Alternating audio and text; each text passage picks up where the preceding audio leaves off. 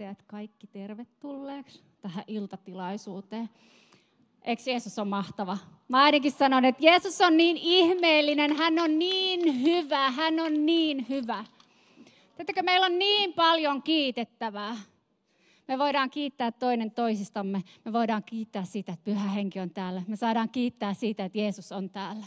Me saadaan kiittää siitä, että me saadaan tänään kohdata elävä Jumala. Meillä olisi niin paljon kiitettävää. Ja me halutaan tämä iltahetki aloittaa sillä kiitoksella. Rukoillaan. Ole vapaa rukoilee istuen, seisoen, laulaen, tanssien, tehdä, mutta tee se Herralle. Älä tee sitä sen takia, että mä pyydän, vaan tee sen takia, että sun sydän haluaa. Sun sydän haluaa kääntyä tänä iltana Jumalan puoleen. Sun sydän tahtoo nähdä Jeesuksen, kohdata hänet, täyttyy hänen hengellään. Hänen voimallaan, hänen rohkeudellaan, hänen viisaudellaan, hänen ilollaan, hänen rauhallaan. Mitä ikinä sä tänään tarvitset, niin se on täällä. Koska Jeesus on täällä. Kiitos Jeesus. Kiitos Jeesus. Kiitos Jeesus. Puhutaan vaan enemmän Jeesus sinua. Enemmän Jeesus sinua. Me kiitetään siitä, että Jeesus olet läsnä täällä. Me kiitetään siitä, että sä saat enemmän ja enemmän tänään hallita ja vallita meitä. Me kiitetään siitä, että Jeesus, sun herruute saa tulla tähän koko saliin. Se saa mennä kotikatsomoihin. Me kiitetään siitä, että sun pyhän henkesi läsnäolo saa vaikuttaa meissä kaikissa tänään. Me vaan niin kuin kiitetään ja me korotetaan tänään Jeesus sun nimeäsi. Me julistetaan sitä, että Jeesus, sä oot herrojen Herra ja kuningasten kuningas, ei pelkästään minun elämässä, vaan myös niiden elämässä, joita minä tänään kohtaan, huomenna kohtaan, tulevina päivinä kohtaan. Me kiitetään siitä, että pyhä henki saa todella muovata meitä tänään. Halleluja. Halleluja. Kiitos Jeesus. Kiitos Jeesus. Kiitos Jeesus. Kiitos Jeesus. Avaa sun sydän kiittämään ja ylistämään, koska Jeesus haluaa sua tänään kohdata. Jeesus haluaa tänään ilmestyä. Jeesus ilmestyy tänään pelastajana. Hän ilmestyy tänään parantajana. Hän ilmestyy tänään vapahtajana. Tätä me ollaan nähty jo tänään. Tätä me ollaan nähty aikaisemmin. Ja me tullaan näkemään sitä vielä tänään ja huomenna. Ja aina. Niin kauan kuin Jeesuksen nimeä korotetaan, me tullaan näkemään niitä ihmeitä ja merkkejä. Me tullaan näkemään sitä, että Jeesus toimii. Halleluja. Halleluja. Valmistellaan itseämme, hyvä Kristuksen seurakuntaruumis, hengen vuodatusta varten. Jeesus haluaa täyttää meidät pyhällä hengellä ja tulella. Mä jatkan tästä huomenna, mutta pyhä henki näytti näyn, jossa suossa tarponut armeija on nousemassa kuivalle maalle. Se tarkoittaa sinua ja minua. Ei älä ihmettele sitä yksilönä, seurakuntana, jos olet ollut tuleen hohteessa. Tuli puhdistaa, tuli valmistaa. Ja Kristuksen seurakunta morsian on nousemassa siitä suosta kuivalle maalle. Halleluja. Kiitos pyhä korkein kirkkauden Jumala. Rakas Herramme Jeesus Kristus, me polvistumme, me nöyrymme sinun edessäsi. Oi kaikki valtias, kuningasten kuningas, Herrain Herra. Kiitos rakas ihana Jeesus mestari, että sinulla, meidän Herrallamme on kaikki valta taivaassa ja maan päällä. Kiitos Jeesus, että sä oot tulella valmistamassa meitä sun omiasi tulevaa hengen vuodatusta varten. Kiitos Herra, että mitä kovempaa tuuli käy, sitä vahvempina me seisotaan Herra Jeesus sinussa. Kiitos, että sä täytät meitä tulella. Kiitos Herra, että sä voitelet ylistäjät tähänkin tilaisuuteen. Voitelet julistajat. Kiitos Herra, että sä kohtaat täällä jokaista, myös kotikatsomoissa jokaista sun henkesi voimalla. Kiitos rakas Jeesus mestari. Kiitos Jeesus, että sä oot nostamassa meitä sun tulellasi sieltä suosta kuivalle maalle. Hallelujaa. Kiitos Jeesus. Me annetaan tämä tilaisuus, rakas Jeesus, sun käteesi. Jeesus Kristus, me alistutaan sun herrautesi alle. Me annetaan kaikki Jeesus Kristus mestari sinulle, kaikki kiitos, kaikki ylistys, kaikki kunnia. Halleluja. Kiitos Jeesus mestari, kiitos. Halleluja. Aamen. Aamen. Ennen kuin aletaan ylistämään, niin rukoillaan Anseliikka tytön puolesta. Saatiin tällainen rukouspyyntö. Nuori tyttö on joutunut sairaalaan ja mä nyt toivon, että koko Kristuksen seurakunta sekä täällä että kotikatsomoissa, niin nostetaan yhdessä tämä nuori Anseliikka tyttö Herran kasvojen eteen. Meillä on rukouksia kuuleva, rukouksiin vastaava Jumala. Me tuodaan yhtenä joukkona, Herra, sekä täällä että kotikatsomoissa. Me tuodaan, Isä, tuo Anseliikka tyttö sun armoistuimesi eteen, rakas ihana iskä. Herra, meidän vapahtajamme, pelastajamme, parantajamme, sinun poikasi Jeesuksen Kristuksen nimessä. Jeesuksen verellä lunastettuina. Kiitos Herra, että sä tiedät tuon Anseliikka tytön. Sä tunnet hänen elämänsä, tiedät jokaisen hänen päivänsä. Kiitos Jeesus, että niin kuin sun sanasi kertoo, että Jeesus, sä lähetit sanan toisaalla olevalle ihmiselle ja hän tuli heti terveeksi. Ja sä sanot Herra sanassasi, että me teemme samoja tekoja kuin sinä teit. Joten tässä hetkessä, Jeesus Kristus, sinun antamallasi auktoriteetillä me julistetaan Anseliikka tytön ylle täydellistä terveyttä, täydellistä parantumista, ei omassa, vaan Herramme ja parantajamme Jeesuksen Kristuksen nimessä. Amen. Kiitos Jeesus, että lasket parantavan käteesi, sun parantavan voimasi Anseliikka tytön ylle. Ja kiitos Herra, että saamme kuulla parantumistodistuksen. Me julistetaan, Anseliikka tyttö, tule täysin terveeksi. Parane Jeesuksen Kristuksen nimessä. Täydellinen terveys, saatana, sairauden henki, häivy. Jeesuksen nimessä, häivy. Kaikki sairauden kahleet murtuvat nyt Jeesuksen nimessä. Täydellinen terveys Anseliikka tytön ylle. Kiitos ihana rakas Pyhä Henki, että sä liikut tässä hetkessä, kohtaat ja kosketat Anseliikka tyttöä. Ihana Pyhä Henki, sun parantavalla kosketuksella, sun parantavalla voimallasi. Kiitos Jeesus. Anseliikka, ole parannettu Jeesuksen Kristuksen nimessä. Aamen. Aamen. Halleluja. Nyt hyvä juhlaväki, tämä on juhlatilaisuus, aina kun me kokoonnutaan yhteen, se on juhlaa. Se on valtava, että me saadaan olla yhdessä täällä juhlimassa. Meidän Herramme Jeesusta Kristusta, siskot ja veljet keskenään. Se on huikeaa, se on mahtavaa. Kiitos Jarnolle, joka on ollut päätekijä tässä tämänkin konferenssin järjestämisessä. Ja mennään nyt ylistykseen, meillä on huikea ylistystiimi täällä ja seisoja on varmaan parempi ylistää kuin istuen, niin ollaan valmiina ylistämään ja yhdessä kohtaamaan meidän Herraamme. Yhdessä, halleluja. Yhdessä, siskoina ja veljinä. Halleluja. Kiitos Jeesus. Ja ylistystanssiakin on siellä valmiina, niin ei muuta kuin antaa palaa. Halleluja. Amen. No, Teemu saikin jo osan ylös, mutta nyt mä vien teidät epämukavuusalueelle ja tehdään jotain täysin antisuomalaista. Me ollaan Hannan kanssa matkustettu useamman kerran jo Miamissa ja tää on siellä tuttua kauraa. Kato itsellesi 3 ihmistä, ketä et ole koskaan ennen tavannut ja käy sanomassa hänelle, että mahtavaa, että just sä olet täällä tänään. Ravistellaan itseämme pois vähän sieltä turvallisuusalueelta ja yes. Sitten ylistetään yhdessä.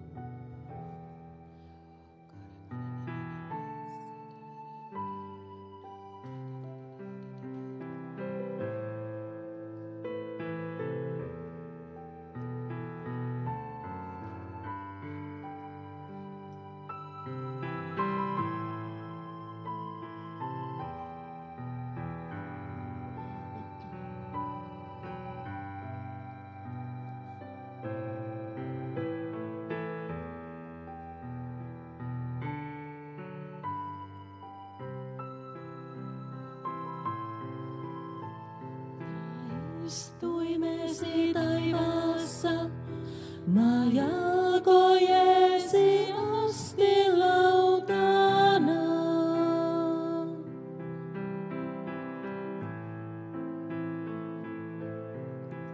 Kaikkein pyhintä Herraa palvomme, ei ole toista hänen kaltaista.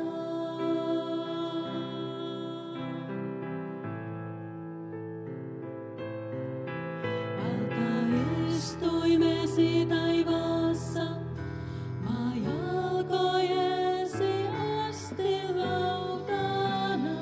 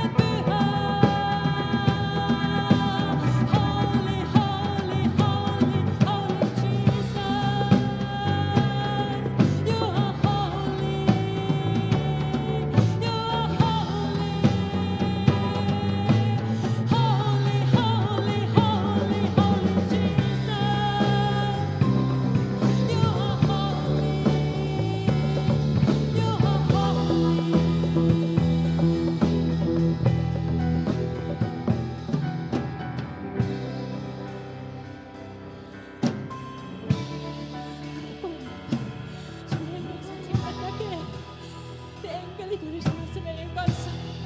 Taivaan enkelit on yhtynyt tähän ylistykseen.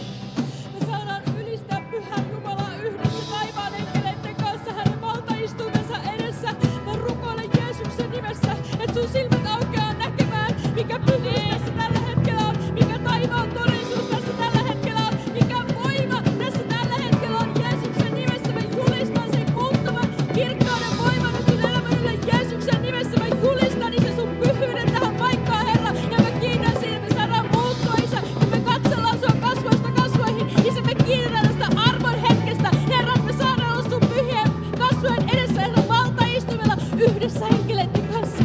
Herra, tää on sun valtava arvoa. Ja mä kiitän, Herra, siitä, että tää muuttaa, koska taivaan todellisuus muuttaa, kun sä ojentaudut sen hengen todellisuuden mukaan, kun sä ojentaudut sen mukaan, mikä taivaallisissa on. Ja mä kiitän siitä, että taivas on tässä hetkessä maan päällä. Me ollaan julistettu taivaan portit aukeaa. Me ollaan julistettu Jeesuksen nimessä, Herra, sun pyhyyttä. Ja me kiitetään, Isä, siitä, mitä tällä päivänä tässä hetkessä tapahtuu. Herra, tässä ylistyksen aikana, puheen aikana, rukouspalvelun aikana. Isä, mä kiitän siitä, mitä sä nyt tänä iltana tekemään. Isä, Jeesuksen nimessä.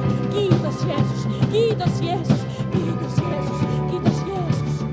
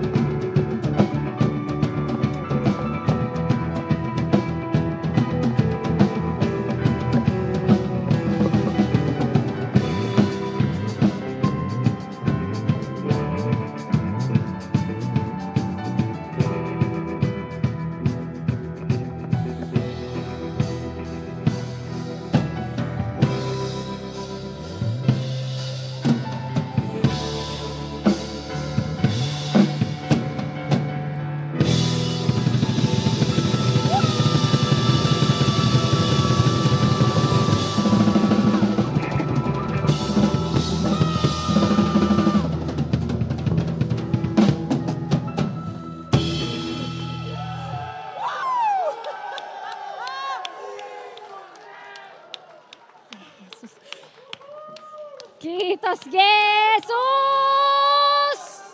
Halleluja! Kiitos Jeesus. Tuu nyt tähän sitten puhumaan. Halleluja! Mä sanon vaan, että kiitos Jeesus. Kiitos Jeesus, kiitos Jeesus, kiitos Jeesus. Elina sanoi, että hänen tekisi mieli puhua rahapuhetta, mutta tiettäkö, ei tee munkaan. Mutta täällä mä oon. Meidän seurakunnassa, ne jotka tietää, että ollaan Helsingistä, elävien virrasta Helsingistä ihmisiä. Mun viimeisin torstain rahapuhe oli, että tuossa on toi pönttö, että jos haluat. Mutta tänään mä ajattelin kuitenkin jotain puhua. Mä luen mun blogitekstistä, jonka mä oon kirjoittanut joskus 2016 tekstin. Tää pysäytti mut tänään uudelleen. Tää mun oma teksti uppos muhun. Koska Pyhä Henki tekee työtä aina. Hän puhuu tavalla ja toisella. Tämän tekstin nimi on Pullotettu siunaus.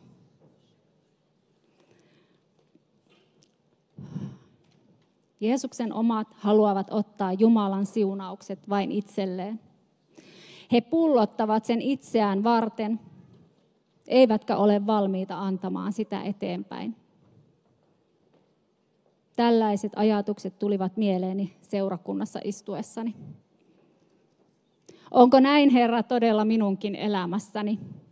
Elänkö elämäni itsekkäästi haalien siunauksia ja sanasi lupauksia vain omaan elämääni? Osaanko jakaa runsain mitoin eteenpäin sitä, mitä sinä olet minulle antanut? Olenko siunauksena niille ihmisille, joita elämässäni kohtaan? Mä tanssin, mä lauloin, mä ylistin teidän kanssa ja mä sain paljon.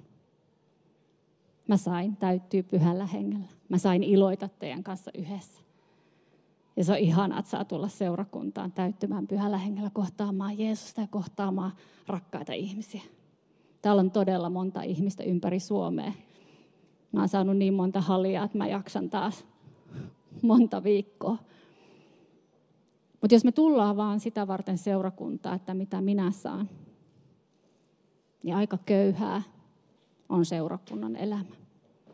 Kristuksen ruumis ei voi silloin kauhean hyvin. Ja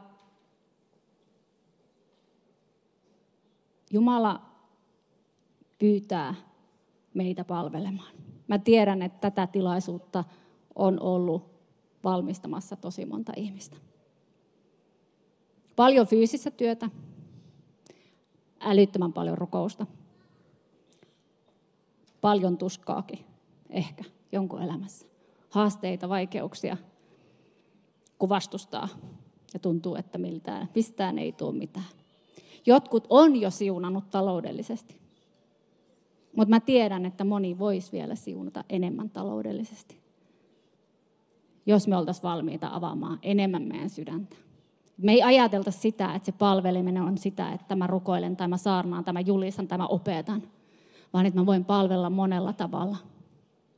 Mä voin palvella sillä, että mä tarjoan apua, mutta mä voin palvella myös mun kukkarolla. Jumalan sana sanoo, lahjaksi olette saaneet, lahjaksi antakaa. Matteus 10:8. Mitä sä oot saanut lahjaksi? Mitä sinä olet saanut Jeesukselta lahjaksi? Pelastuksen, vapauden, eheyden, parantumisen, mutta myös sen taloudellisen siunauksen. Jos sulla on työpaikka, niin Jumala se on sinulle siunannut. Ja jos ei ole, niin me saadaan rukoilla sitä, että Jumala siunaa sulle sen työpaikan. Se on myös palvelua, että sä palvelet Kristuksen ruumista taloudellisesti. Ja mä uskon täysin siihen, että Kristuksen ruumis olisi aivan erinäköinen, jos me laitettaisiin itsemme ja omat tarpeemme tietyllä tavalla sivuun. Että ei olisi se, että mitä minä tarvitsen, vaan sitä, että mitä me tarvitaan. Mitä mun uskova sisar tai veli tarvitsee, mitä tämä seurakunta tarvitsee, mikä joku toinen seurakunta tarvitsee. Mutta tänään meillä on mahdollisuus siunata tätä tilaisuutta. Sitä, että me saadaan olla täällä. Me saadaan julistaa Jeesusta Kristusta. Ja me tiedetään, että kun se menee tonne nyt suorana nettiin, niin tämän jälkeen sitä katsoo vielä lukuisat ihmiset. Se, että se näkyy tuolta TV7, niin sekään ei ole itsestäänselvyys. Ja se maksaa. Ei ole ilmasta. Mikään tässä elämässä ei tavallaan ole ilmasta. Ainoastaan ilmasta se, että Jeesus Kristus on mennyt ristille meidän puolesta. Että hän on antanut meille pelastuksen, kun me ollaan valittu se. Hän on antanut meille vapauden, hän antaa meille terveyden. Mitä me ollaan valmiita antamaan hänelle? Mitä me ollaan valmiita antaa hänelle? Se on se, mitä sä voit kysyä nyt Jumalalta. Mitä mun pitää tänään tehdä? Mitä sä haluaisit, että mun sydän antaa tänään? Ei pakosta. Ei sen takia, että mä puhun täällä. Ei sen takia, että Jarno haluaisi tai TV7 tarvii. Vaan sen takia, että sä rakastat sun Jumalaa. Sä haluat nähdä, että Jeesuksen Kristuksen nimi tulee korotetuksi tavalla ja toisella. Täällä paikan päällä sulla on mahdollisuus palvella rahoilla niin, että sä annat käteiskolehtia. Maksupääte tulee tonne jonnekin taakse. Samoin siellä on se tilisiirtolomake, että voit pyytää sen. Ja televisioon ja totta kai täälläkin, jos puhelin on mukana, kaikilla varmaan on puhelin mukana, niin voit soittaa numeroon 0600 02 030. Toi puhelu on noin 13 €. Tai laittaa tekstiviestin numeroon 16499. Se on 12 €, kun kirjoitat siihen taivas. Ja kun kirjoitat taivas 20, se on 20 €. Sitten on toi MobilePay-mahdollisuus. Ja sen numero on 91717. Ja tilille, jos laitat, niin muista laittaa viite 1724, jolloin tuki menee nimenomaan tähän työhön, näiden tilaisuuksien kattamiseen, menojen kattamiseen. Annetaan ylistäen. Ei unohdeta sitä, että me äsken juhlittiin. Ei lopeteta sitä juhlimista sen takia, että meidän täytyy avata meidän lompakko. Vaan juhlitaan samalla tavalla kuin äsken juhlittiin. Ja ylistetään Jeesusta Kristusta. Oli meillä sitten antaa tänään tai ei. Koska Jeesus Kristus on kaiken ylistyksen, kaiken palvonnan arvon. Ja me kiitetään siitä, että me saadaan yhdessä siunata tämän tilaisuuden talous, mutta me saadaan siunata myös koko Kristuksen ruumista, koko seurakunta ruumista. Että se murtuu se vihollisen valta siinä, että talous olisi joku, mikä määrittelee. Ei ole talous, mikä määrittelee, on Jeesus Kristus. Hänen valtasuuruutensa, hänen herruutensa. Hän saa hallita, niin hän saa vaikuttaa myös talouteen. Me saadaan puhua siunausta toinen toistemme yllä. Me saadaan puhua sitä, että Kristuksen ruumis saa olla ja elää yltäkylläistä elämää. Jeesuksen Kristuksen nimessä. Aamen. Ylistyksen ja antamisen jälkeen mulla on ilo toivottaa tervetulleeksi meidän puhuja, vieras Guy Peh. Ihanaa. Kiitos, että olet tullut ja kiitos, että saadaan kuulla sitä, mitä sä sydämeltäsi haluat tänään Jumalalta jakaa. Eikä me toivoteta myös hänet tervetulleeksi tänään tabloiden, koska on upea saada ihmisiä, jotka palvelee Jeesusta täydellä sydämellä. Amen.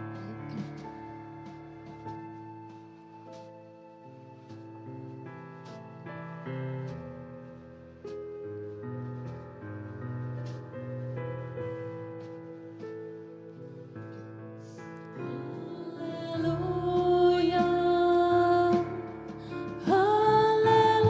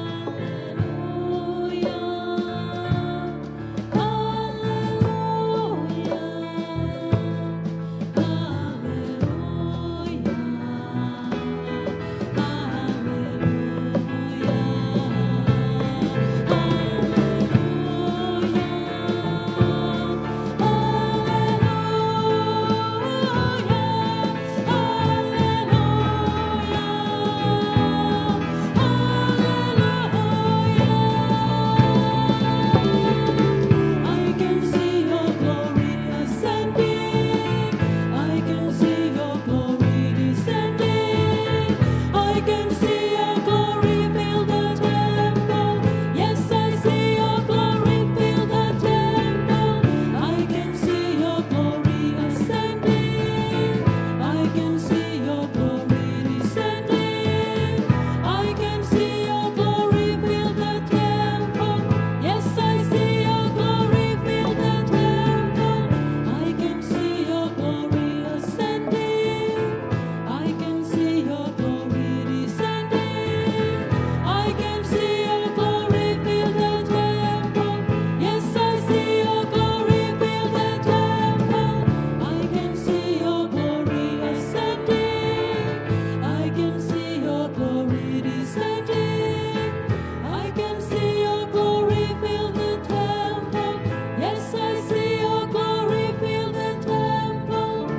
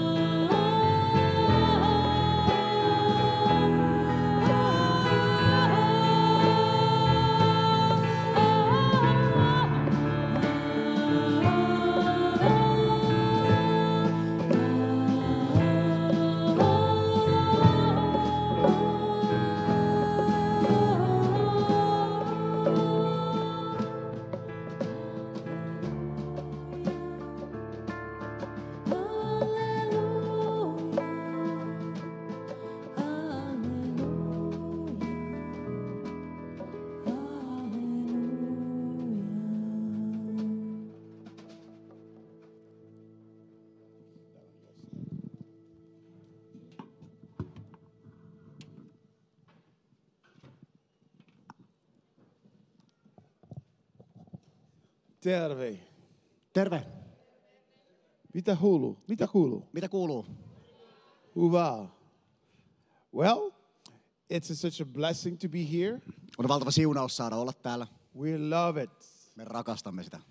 How did you enjoy Pastor Jano's message today? Miten te piditte pastori Jarnon saarnasta tänään?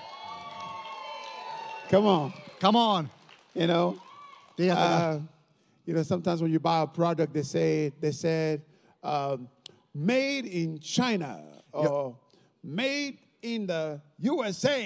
Joskus ostatte tuotteen ja se sanoo, että se on tekoa Kiinassa tai tekoa Jenkeissä. But we can say today it was made in Finland. Mutta voidaan sanoa, että tänään oli kotimaista tekoa. Amen. Amen. To see a Finnish preacher on fire, it blesses my heart. That's what we want. May God multiply it all over Finland. Amen. Suomalainen saarnaaja liekeissä, se todellakin siunaa mun sydäntä. Leviätköön tää koko God is Suomeen. raising up a new generation Jumala nostaa uuden sukupolven of preachers saarnaajia, on fire for jotka God. on tulessa Jumalalle. I love it. I love it. Mä rakastan sitä. So let's go ahead. You know, we're going to continue in the same spirit of revival. Yesterday we were on the floor of signs and wonders. Me jatketaan tänään samalla herätyksen teemalla. Eilen me oltiin ihmeessä ja merkeissä. You know, in the morning we did a great leadership training session. Aamulla meillä oli upea johtajasessio. And we lay a foundation for signs, wonders, miracles, deliverance. Me laskettiin perusta ihmeille, merkille ja vapautumiselle. We heard testimonies of people healed. Me kuuluttiin todistuksia Deliver. ihmisistä, jotka parantu, That was vapautu. powerful. Se oli voimallista. And so my wife did an amazing job today. Nyt mun vaimo teki upeita työtä tänään. Come on. That was awesome. Se oli siistiä. And so there's a progression in these meetings. They're building. Nää niinku, jokainen kokous vaan niinku rakentuu, se vaan niinku kehittyy enemmän ja Don't enemmän. miss tomorrow. Älä missaa huomista. Those of you watching, if you can, I know you can be blessed there where you're watching, but if you can still get in the car and get here. Te, jotka katsotte, niin mä ymmärrän, että varmasti tuutte ruudun takaakin siunatuksi, mutta jos sä voit hyppää Tomorrow. autoon, niin tuu tänne huomenna. We're going to have a grand finale tomorrow. We're going to finish with the bam, bam, but the bam, bam, bam, bam, bam. Meillä on upea ilotulituspäätös hengessä täällä. Tuu paikalle. All right. Okei. Let's get quickly here. We want to welcome our audience on television and on the internet. Tervetulleeksi internetissä ja TV:ssä katsojat. Get ready, fasten your seat belt. God's going to Laittakaa touch you. vyöt kiinni, Jumala tulee koskemaan teitä. All right, Ephesians chapter, 1 Samuel chapter 1. Okei, 1 Samuel 1. You go ahead and read verse 4, 5, 6, and 7. Kun tuli päivä, jona Elkana uhrasi. Hän antoi vaimolleen Peninnalle ja kaikille tämän pojille ja tyttärille heidän osuutensa uhrilihasta. Hannalle hän kuitenkin antoi 2-kertaisen osuuden, sillä hän rakasti Hannaa, vaikka Herra oli sulkenut Hannan kohdun. Koska Herra oli sulkenut Hannan kohdun, Peninna ärsytti ja kiusasi häntä jatkuvasti saadakseen hänet raivostumaan.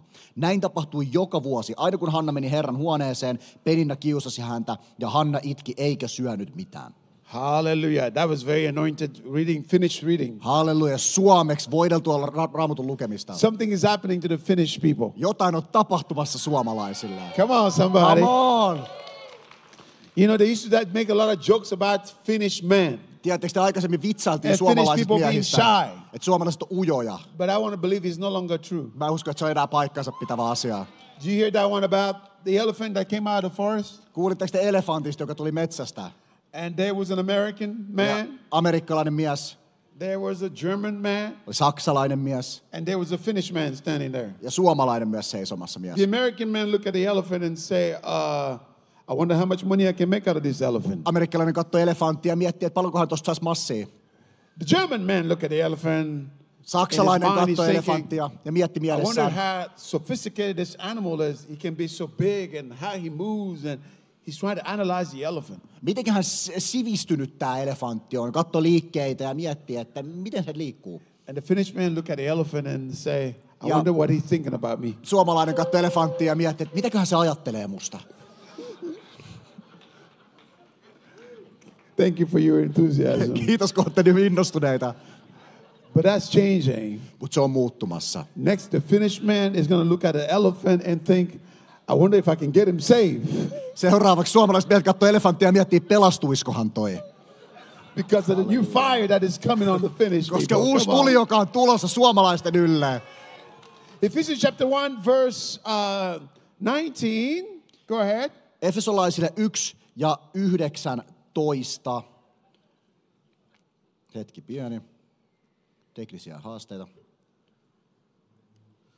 Ja miten äärettömän suuri on hänen voimansa meitä kohtaan, jotka uskomme, hänen väkevän voimansa vaikutuksen mukaan. This little Bible verse is power pack. It has 4 Greek word for power very quickly. Tämä yksi jae on varsinainen voimapakkaus, siellä on 4 eri sanaa voimalla. What is the exceeding greatness of his power?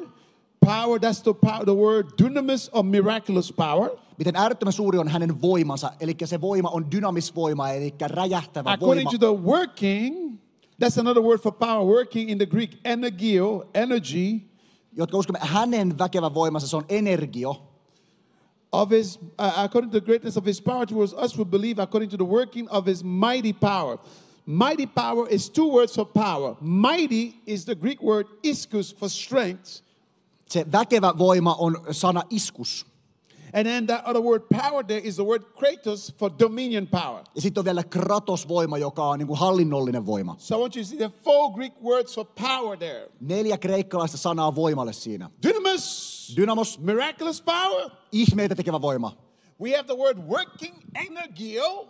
Se on niin kuin työtä tekevä voima, joka on energio. Mighty, iskus, the strength of God. Väkevä, joka on iskus, Jumalan väkevyys. Kratos, dominion power. Kratos, hallitseva voima. Another word for power there in Luke chapter 9, it gives them power, authority is the word authority. Authority stands for exousia, delegated influence. Ja sitten Luukas 9. tasoista, että hän antoi heille voiman, joka So, oli exousias. let's stand Se oli up. vaikutusvaltainen. It's Noustaan going to make ylös. sense in a minute when I Noustaan start to seisomaan. preach. Let's stand up.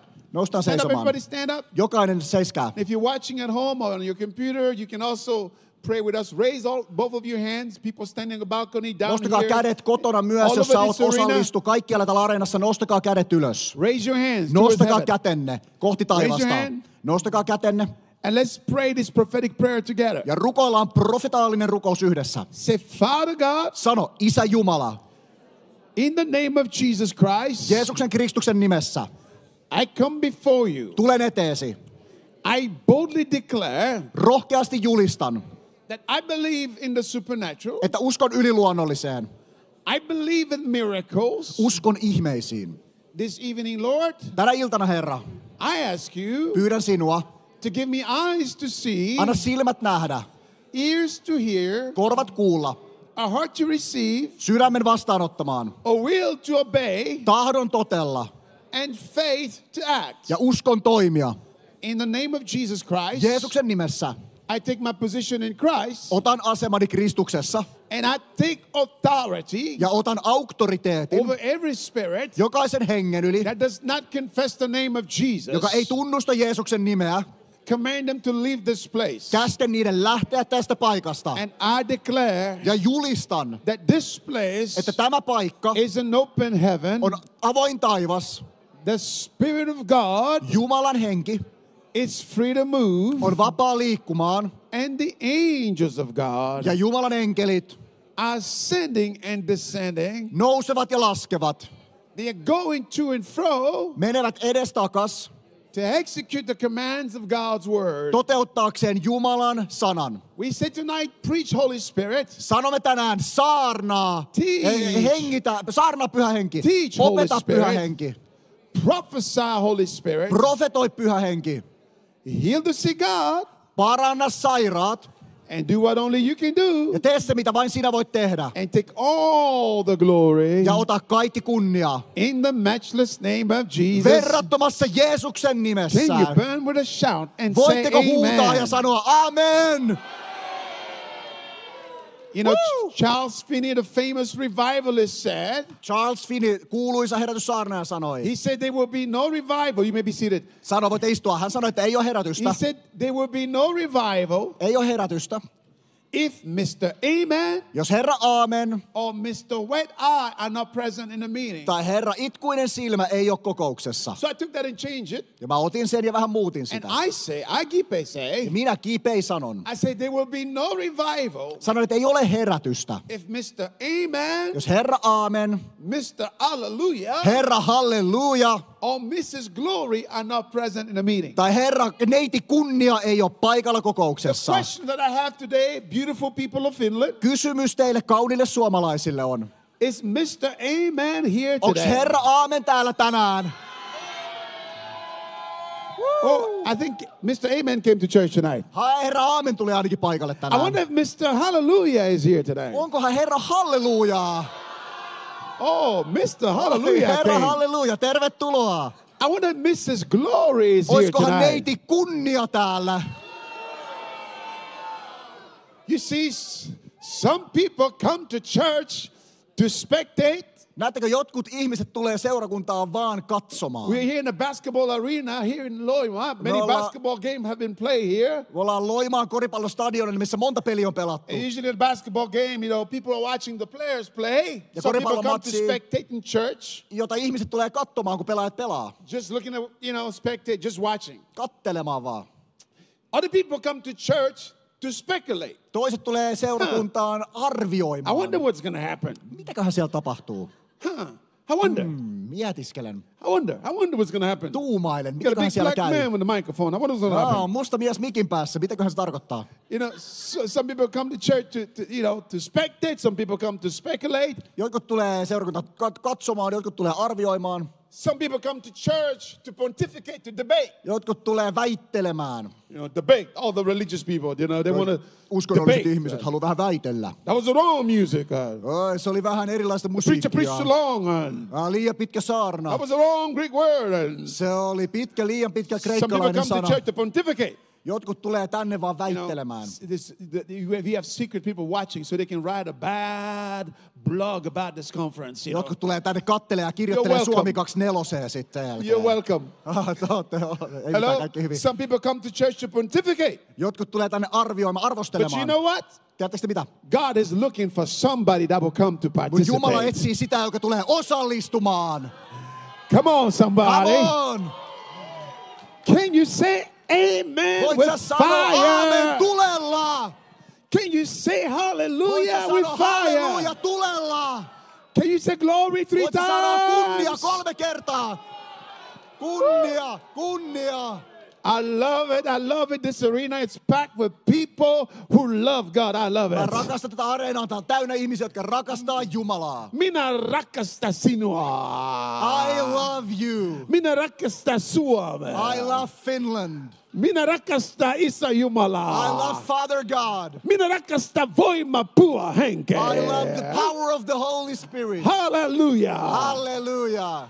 Tonight we're preaching on revival. Tänään me saarnaamme herätyksestä. Yesterday in the morning we started with leadership training, what it means to be a leader in the kingdom. It was powerful. Eilen me aloitettiin aamulla johtajakoulutuksesta, mitä tarkoittaa olla johtaja Jumalan valtakunnassa. Last night we talked about signs and wonders. Eilen We illalla- examined the ministry of Jesus, how he performed miracles. Eilen illalla puhuttiin ihmeistä ja merkeistä ja tutkittiin sitä, miten Jeesus How the power of God- toimi, miten virta Today I want to liikkuu. talk about revival. Tänään mä haluan puhua herätyksestä. And tomorrow I'm going to preach about something else. So Ja come huomenna tomorrow. mä saarnaan I'm not jostain gonna tell you muusta. what. Ja mä en kerro teille mistä, joten tulkaa paikalle. Listen, during Corona, I wrote a great book called Do It Again, A Cry for Revival. I'm preaching from it today. Koronan aikana mä kirjoitin upean kirjan, Tee se uudestaan, Do It Again, See, ja mä saarnaan see siitä a big tänään. tsunami wave in the front of the book. Iso tsunami-aalto kirjan I did over kannessa. 200 years of church history, documented over 40 revivals. Siinä on dokumentoitu yli 40 Powerful. herätystä ja Powerful 200 vuoden ajan herätyksiä. And I encourage you,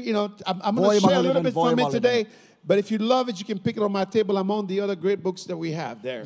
Ja sä voit ostaa sen myöhemmin, mä oon tuossa pöydän äärellä ja Now- siellä on muitakin upeita kirjoja. Very quickly here, you got to understand that there's some things you just can't ease into. Nyt täytyy niinku katsoa, että on jotain asioita, jotka ei vaan tapahdu itsestään. Some things, by their very nature, don't come with a welcome mat or a user-friendly tutorial or on-the-ramp access. Jotkut asiat ei vaan kävele paikalle punaisen maton kanssa tai tuu käyttäjäoppaan kanssa tai oo semmoisen opiskeluportaikon mukana You know, tulevia. today this is the age of information and technology. Tänä informaatio- ja teknologian aikana. You know, you buy something, you don't know how to use it, you can just go on YouTube and find a tutorial for it. Sä ostat jotain ja sä et tiedä, miten se toimii, ja sä menet YouTubeen ja katsot sieltä opetusvideon. But there's certain things, they don't come with a user-friendly tutorial. Mutta on asioita, jotka ei tuu käyttäjäystävällisen, käyttäjäkokemukseen ja oppaan And kanssa. revival is one of those things. Herätys on yksi niistä asioista. Why? Miksi? Mix it. Why? Miksi? Because Koska? not any two revivals are alike. Koska yksikään herätys ei ole toisen kanssa samanlainen. Hello? Haloo? Because God uses the personality and the cultural background of the people involved to shape the revival. Koska Jumala käyttää persoonallisuutta ja sitä kulttuuria, mikä tulee kosketetuksi sen herätyksen muodostamiseen. So in other words, every revival has its own heat signature from God. Joten jokaisella herätyksellä on se Jumalan oma niin kuin lämpöallekirjoituksensa. Yes, there are some common characteristics, but every revival is unique. On joitain samanlaisia luonteenpiirteitä, mutta jokainen on silti uniikki. That's why sometimes it's a mistake to compare revivals. Siksi ajoin on virhe verrata Or to herätyksiä have toisiinsa. the same expectation of a move of God because we're comparing it with another one. Et meillä on niinku samat odotukset Jumalan liikkeestä sen takia, koska me verrataan niitä toisiinsa. But we got some help. Mutta meillä on apua. Hello? Haloo? Now, several years ago, I was in South Africa, No muutama vuosi sitten mä olin Etelä-Afrikassa. and we went on a tour guide. We went on a safari. Went on a safari, and we had a tour guide. Ja me mentiin safarille ja meillä oli siellä opas. And the tour guide took us to different places to show us like where different animals were. He knew everything. Ja se opas vei meidät eri paikkoihin näkemään, missä kaikkialla eri eläimet on. And so we came to a place where we saw ostriches. Ja me mentiin paikkaan, missä me nähtiin strutseja. And so when we were flying from London to Johannesburg, I read an article on the British magazine about ostriches. Ja kun me lennettiin Lontoosta Johannesburgiin, mä luin British Magazineista artikkelin strutseista. And so, I forgot how fast, but I've read that they could run pretty fast. I don't know if it was 35 miles an hour, 40 miles, I don't remember. Ja mä en muista, But I read juokseeko that. se 7 vai 80, mutta ne juoksee tosi kovaa. So I asked my tour guide in the car, I asked him, I said, hey, I heard I read that these ostriches can really run fast. I said they can run like 35 miles an hour. Ja mä kysyn oppaalta autossa ja sitä, eikö niin, että mä luin artikkelin, että juoksee jotain 7-80 ne And strutsit. this African tour guide, Ja tämä afrikkalainen opas kertoi he told mulle, me, no sir, ei herra, these are not American ostriches. nämä ei ole amerikkalaisia strutseja. These are African ostriches. Nämä on afrikkalaisia They strutseja. only run in kilometers. Ne juoksee vain kilometreissä. They don't run in miles. Ne ei juokse maileissa. I asked him, I said, do you think that maybe in the summertime they can change from kilometers to miles? Jos kesäaikana vaihtaisi kilometristä maileihin. He said, no, sir. Ei herra. These are African ostriches. Ihan afrikkalaisia strutseja. They don't run in miles, they only run in kilometers. Ne ei juokse maileissa, ne juoksee So my wife kilsoissa. pinched me and said, stop it. Stop asking questions. Joten mun vaimo pysäytti, mutta sanoi, että älä enää kysele. So when we finished the tour, I said, sir, I don't understand. Ja kun me päätettiin kiertua, niin mä kysyin, että herra, mä en ymmärrä. Measurements. It's how we interpret it. Whether you're American or South African, it's a measure. It's just a different translation. It's a measure. Me ihan yhtä lailla mitataan asioita, mutta erilaisella mitalla huolimatta siitä, mistä me ollaan. Why you so emphasize that the African ostriches, they can only run in miles, they only run in kilometers? Miksi sä painotat niin paljon sitä, että afrikkalaiset ei juokse maileissa, vaan kilometreissä? He said, okay. Hän sanoi, että okei, You're right. sä oot oikeassa. Sometimes they can also run in miles. Joskus se voi myös juosta maileissa. So what's the point? Oikein, mikä on pointti? What is a tour guide? Mitä opas tekee? A tour guide Opas. has the knowledge, Hänellä on tieto, the experience. kokemus. He knows where to find what to find. Hän tietää, mistä löytää, mitä löytää. He has a skill. Hänellä on kyky. And you're safe with a tour guide to lead you into a beautiful experience. Ja sä oot turvassa, sä voit varmistaa sen, että oppaan kanssa sä saat kauniita kokemuksia. We just spent 12 days in Israel a couple of weeks ago. It's amazing how many professional tour guides they have in Israel. Joitain viikkoa sitten me oltiin Israelissa ja 12 päivää ja on ihmeellistä, miten paljon siellä on We oppaita. didn't use the tour guide. We drove ourselves everywhere we went. Meillä ei ollut opasta, me ajettiin itse But kaikkialle. everywhere people would say, do you need a tour guide? I'm a tour guide. Mutta kaikkialla meiltä kysyttiin, tarvitko oppaa? Minä olen And opas. you have a lot of people who organize this tour in Israel and they use tour guides. Ja on ihmisiä, jotka organisoi oppaita. Because myös a tour Israelissa. guide has the knowledge, the experience. He can lead you to where you can find all the good spots. Koska oppaalla on kokemus, tieto ja hänellä on kyky johtaa sut paikkoihin, jossa on kaikki siisti. When it comes to revival, Mitä tulee herätykseen, we may not have a user manual on how to look for revival or go after revival. meillä ei välttämättä käyttäjäopasta siihen, miten aktivoida tai mennä herätyksen perään. But God has left us with a tour guide. Mutta Jumala on jättänyt meille oppaan. It's called the Holy Sitä Spirit. tarkoittaa, että kutsutaan nimellä Pyhä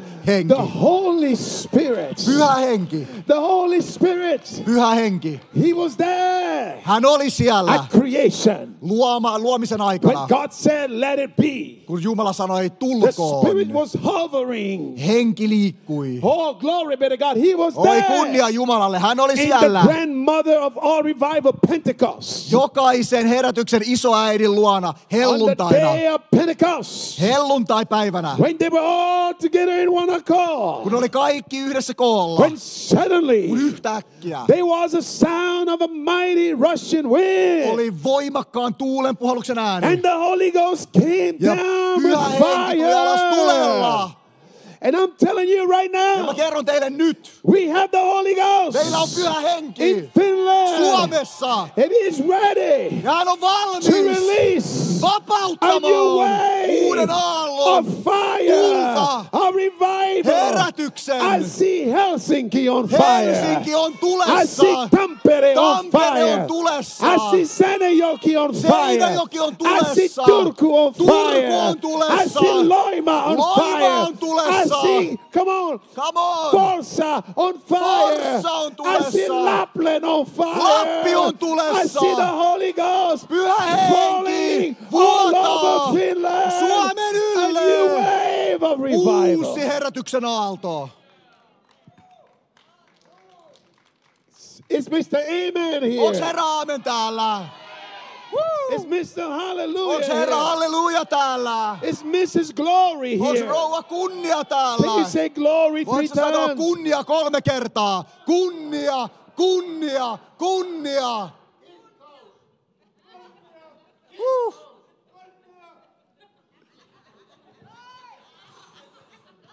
Hallelujah. Halleluja. Hallelujah. Halleluja. Come on, some of you, God is giving you a new joy. Jumala New antaa joy, joillekin new joy. nyt uuden Take it, ilon. take it. Ota, New joy, ota, new joy. uusi ilo. Joy in the Holy Ghost. It's coming, Ilo it's pyhässä coming. hengessä tulee.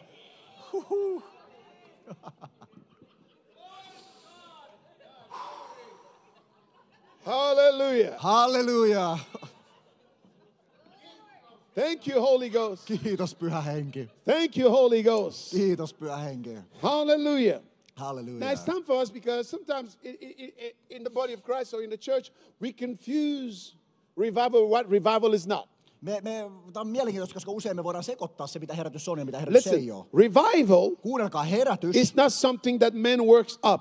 ei ole jotain, mitä ihminen saa aikaan. It's something that God sends down. Se on jotain, mitä Jumala lähettää alas. I wonder if Mr. Amen has left the Onko building. Herra Aamen lähtenyt jo?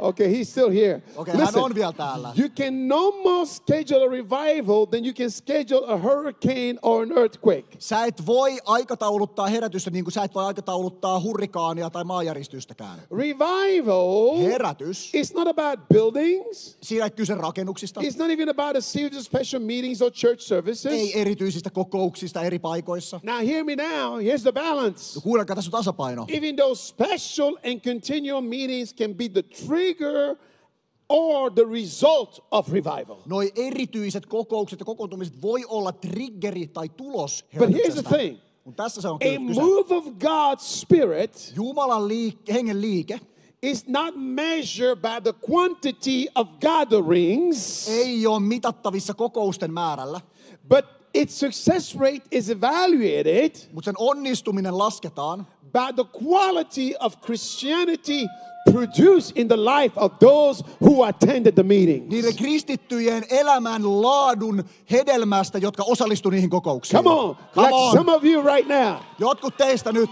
How do we measure this conference? Miten me mitataan tämä How do we konferenssi? measure the move of God in this conference? Miten me mitataan Jumalan liike tässä konferenssissa? It's not just by shouting and laughing, it's wonderful, Ei huutaminen ja nauraminen, joka on but kuitenkin it's the siistiä, quality of transformation. vaan muutoksen laatu. Yesterday we heard people heal, people deliver, people filled with the Holy Ghost. Come on, Eilen me somebody. kuultiin, ihmiset vapautu, parani, täytty Pyhän Hengelle. Hei, And joku tonight we herätkää. believe that God is going to heal people. God's going to set people free. God's going to touch people. God's going to deliver people. Ja me uskotaan, että tänään Jumala tulee vapauttamaan, parantamaan, herättämään, kastamaan ihmisiä. And we believe that some of you are taking a new fire back to your church, back to your city, back to your city, back to Ja mä your uskon, ministry. että tuutte viemään tänään uuden tulon teidän töihin, kotiin, kaupunkiin, seurakuntaan. And that's how you measure a move of God. Ja se Come on on. se, miten sä mittaat Jumalan liikkeen.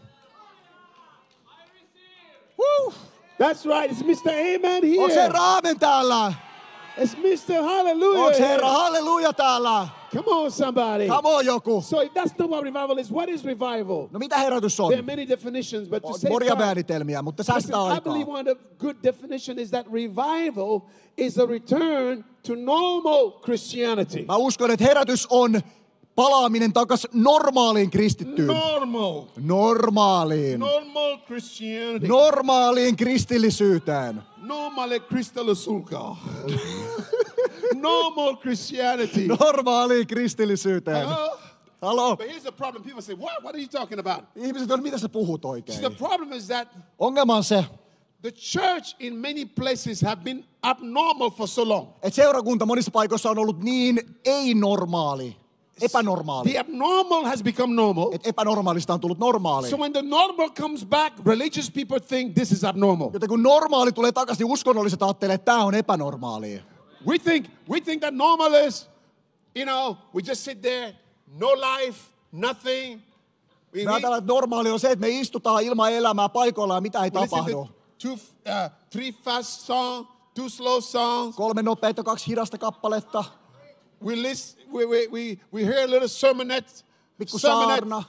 For Christianette, they go home and smoke cigarette while they're surfing the net and drinking Diet Coke. Ja samaan I don't know aikaan if I can saarnaa ja translate vetää that. spaddua ja juo vähän No life. serokokista ilman elämää. No life. Ilman elämää. Nothing happens in the church. Mitään ei tapahdu seurakunnassa. Hello? Halo? It's almost like a funeral. Kuin on hautajaiset. We think that that's normal today. Me ajatellaan, että se on normaalia nykypäivänä. Halo? But then when God releases fire Kun Jumala vapauttaa tulen and people start to get ja excited, ihmiset alkaa innostua. people start to say amen. Ihmiset alkaa sanoa People aamen. start to get healed. Ihmiset alkaa People start paranee. to shout hallelujah. Ihmiset alkaa huutaa People halleluja. start to dance. Ihmiset alkaa People tanssii. start to be in love with God. Ihmiset alkaa The rakastua preacher get Jumalaan. excited. Saarnaaja innostuu. And the religious people say, no, that's not Ja normal. uskonnolliset sanoo, tuo ei ole No, normaalia. revival, Ei, herätys. it's a return On paluu to normal Christianity. Christianity. normaaliin kristillisyyteen.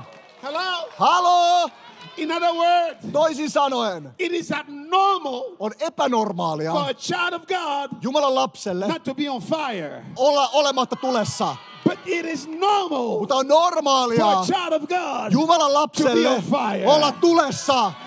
It is abnormal On epänormaalia, when there's no healing kun power ei ole parantavaa in voimaa our meetings, when kokouksissa, nobody is kun healed. kukaan ei It is parane. abnormal. Se on But it epänormaalia. is normal Kun se on when normaalia, the power comes kun Jumalan and voima cancer is healed. tulee ja syöpä Blind eyes are paranee, open. sokeat Deaf ears are avautuu, open. kuurot People kuulee, are filled with the Holy ihmiset Ghost. täyttyy pyhällä People are hengellä, saved and ihmiset delivered. pelastuu ja That is vapautuu. normal Se on Christianity. normaalia kristillisyyttä. Why? Because Jesus Christ Koska Jeesus is the Kristus same on sama yesterday, eilen, today, tänään and ja forever. ikuisesti. Shout hallelujah. Huuda hallelujaa! Shout glory. Kunniaa! Shout amen. Huuda aamen! Hallelujah. Halleluja. Revival, one more definition, then we're going to go further. Yksi määritelmä vielä herätyksellä, ja sitten me mennään eteenpäin. Revival Herätys is falling in love with on Jesus. täysin rakastua Jeesukseen. Hello? Halo. Revival is not a place where you go. Herätys ei ole paikka, johon sä meet. That can be part of it. Se voi olla osa sitä. Revival Herätys is not something that you do. ei ole jotain, mitä sä teet. Revival Herätys is a person, on henkilö. and his name is Ja Jesus hänen nimi on Christ. Jeesus Kristus. Revival Herätys is falling in love with Jesus. on rakastumista Over Jeesukseen. and over and over and over Aivan and over läpällään again. olemista Jeesukseen kerta toisensa jälkeen. Hallelujah. Now, you Hallelujah. know what it is like to fall in love? Tiedättekö te, minkälaista on rakastua? Let's say, Brother Wonderful. Sanotaan herra mahtava. That's my sermon, so I'm going to name it. So- I'm going to name this person. Brother Wonderful. Veli mahtava. Brother Wonderful meets Sister Hallelujah. Veli mahtava tapaa rouva hallelujan, neiti hallelujan. And he's so in love with her. Hän on niin rakastunut. Oh, minä rakastan sinua. Oh, I love you. Oh. You know, he just dropped her off at a house and he calls her. Hän tiputtaa hänet kotiin ja sen jälkeen soittaa. Oh, kulta. Honey, Kulta. Minä rakastan darling, sinua. I love you. How you doing? Mitä menee? Can you just, I know we just talked, but can you breathe on the telephone for me? I want to hear you breathe. Mä tiedän, että me just puhuttiin, mutta voisit vähän henkästä puhelimeen. Mä haluaisin kuulla sun hengityksen. And then in the morning he wakes up. Ja aamulla hän herää. Oh, kulta. Oh, darling. Are you tired? Oot sä väsynyt? Because you were running in my mind, in my head all night Koska sä long. juokset mun mielessä jatkuvasti päivästä toiseen. I couldn't sleep. I was thinking about you. Mä en pystynyt nukkua, kun mä mietin sua. And every day posting picture on Facebook. Ja joka päivä kuvia Facebookiin. This is my kulta. Tässä on mun She's so darling. perfect in every Hän way. on niin täydellinen kaikessa. When I Oi. think about you, Kun mä ajattelenkin my knees are sua, having fellowship with one another.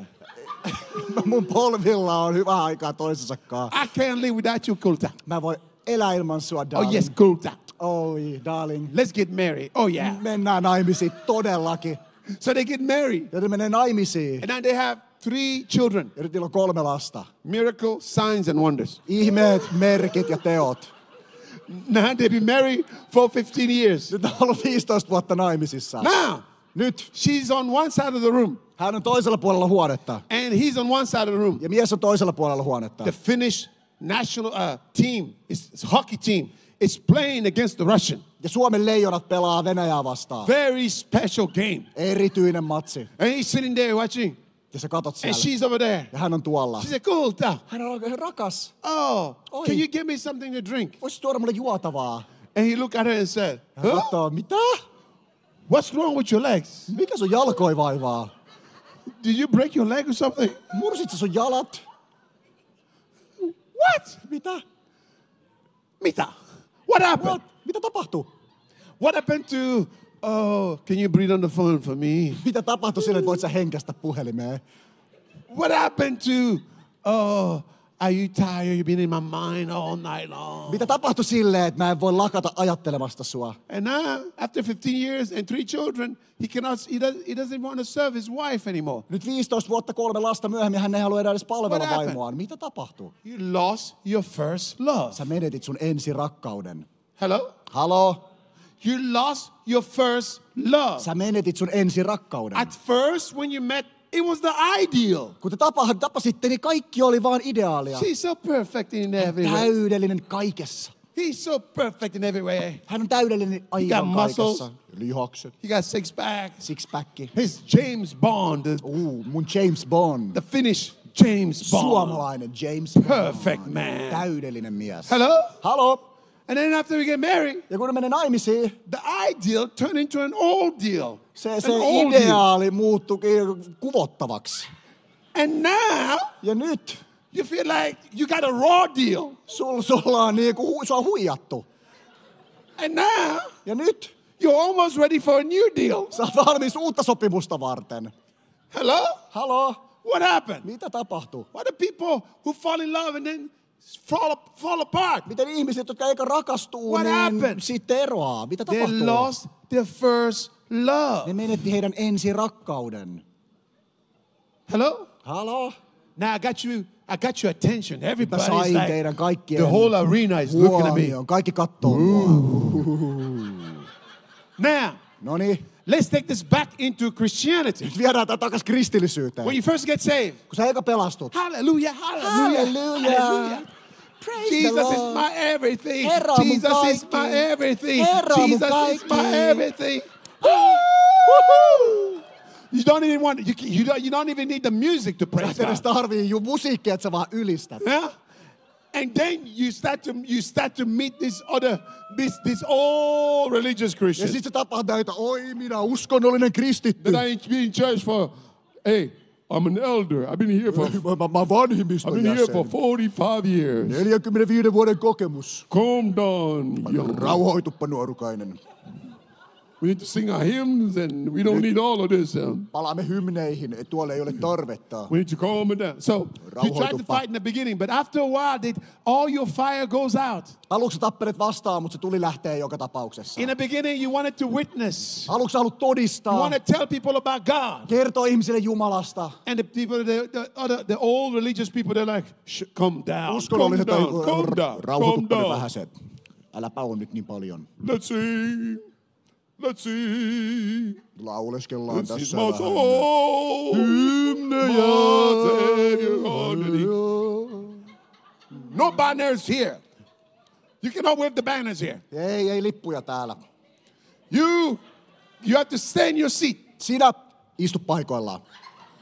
Nobody comes to the front to worship. Kukaan ei tule eteen palvomaan. Hello. This house is a holy house. Tämä on pyhä rakennus. Hello. Halo. Some places you go, they kill the life in you. Johonkin sä meet, niin ne syö sut elävältä. And now what has happened? Ja mitä tapahtuu? You have no life, Sulla ei ole elämää. no joy. Ei iloa. Hello. Halo. You know, we travel a lot. Me matkustetaan paljon. I'm telling you, we travel a lot. Me matkustetaan paljon. Even after COVID, I slowed down. I've been to like 120 nations, and sometimes 122 maata. Ennen covidia when sit vähän I wake up, hidastuttiin. I don't know where I am sometimes. Joskus kun mä herään, niin mä en ole ihan varma, missä mä oon. True story. Ihan I oikeasti. woke up one day.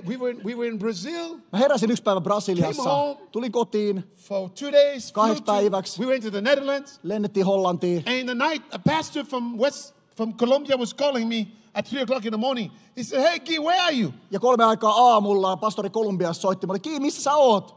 I said, "I'm in Brazil." Mä sanoin, että mä oon Brasiliassa. My wife said, "Hey, don't lie. We're not in Vaimo sanoi, Brazil. että älä valehtele, ei me olla Brasseissa. We're in the Netherlands." Me ollaan Hollannissa. I said, "Oh, sorry. Anteeksi. I was just in Brazil and I am now in the Netherlands." Mä olin Brasiliassa, nyt mä oon Hollannissa. Hello? Halo.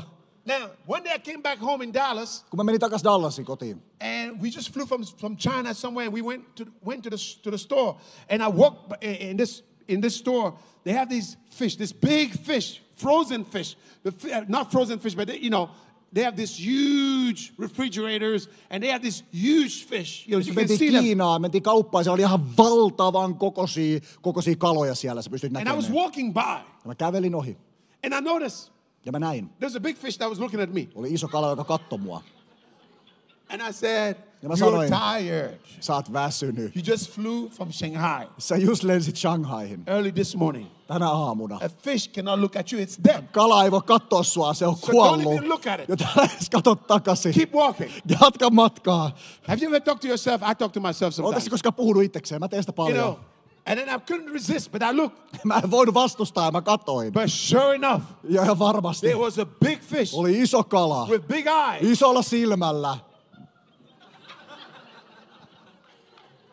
I said, that's not possible. Se ei ole mahdollista. And so I walked by, Ja mä jatkoin matkaa. and it's like the fish was looking at me. Ja sit se kala katsoi mua. I tried to take 3 steps back. Ja menin vähän taaksepäin. It looks like he's looking at me. Ja hän se olisi seurannut katseellaan.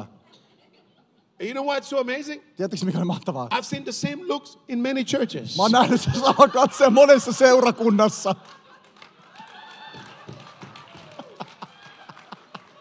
No wonder God said to the prophet Jeremiah, don't be afraid of their faces. Älä ihme, että Jumala sanoi profeetta Jeremialle, että älä säikänä heidän kasvojaan. Listen, the church has been subnormal for so long.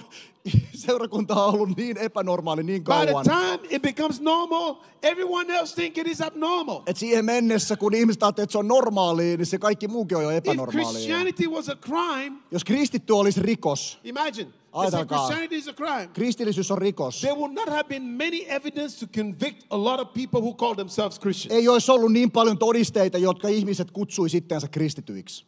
Hello? Halo? What is revival? Mikä on herätys? It's falling in love with Jesus. Se on, että me rakastutaan Jeesukseen.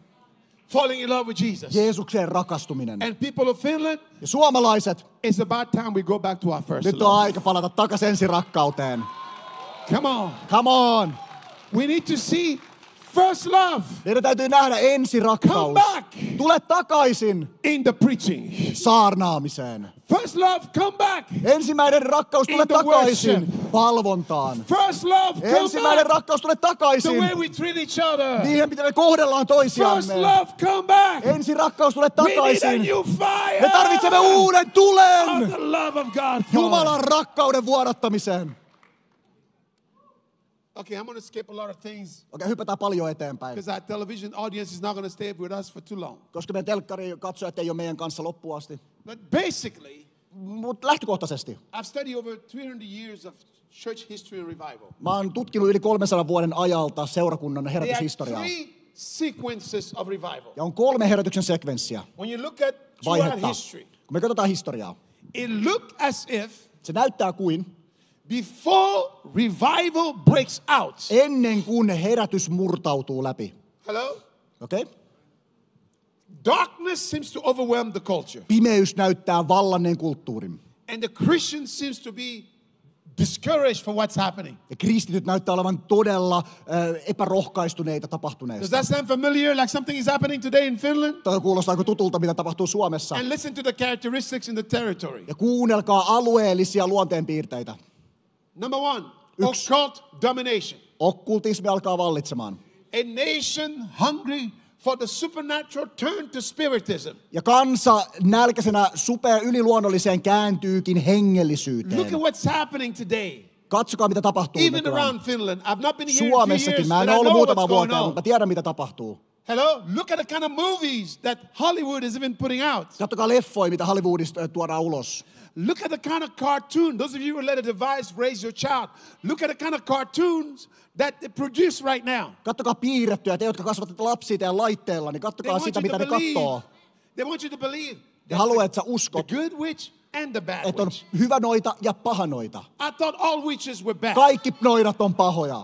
They're trying to desensitize your children to evil. Ne yrittää pikkuhiljaa keventää sun lapsen ymmärtämään Look at the pahuutta. movies. Katsokaa elokuvia. The zombie apocalypse. Zombien maailmanloppu. And people watch horror movie. They call themselves Christians and they wonder why their children are tormented and cannot sleep at Ja night. ihmiset, jotka kutsuu itseään kristityiksi, katsoo kauhuleffoja. Ihmekään, kun lapset ei nuku öisin. Occult domination. Okkultismi vallitsee. Hello? Okei? Political and commercial corruption. Poliittinen ja taloudellinen korruptio. Sexual immorality. Seksuaalinen epämoraalisuus, moraalittomuus. Hello? Halo? Moral relativism. There's no right, no wrong, except what I say is right or wrong. Moraalinen rappeuma, ei ole mitään oikeaa tai väärää, paitsi jos mä sanon Today niin. in our culture, Nykypäivänä meidän kulttuurissa. we're dealing with what I call a moral revolution.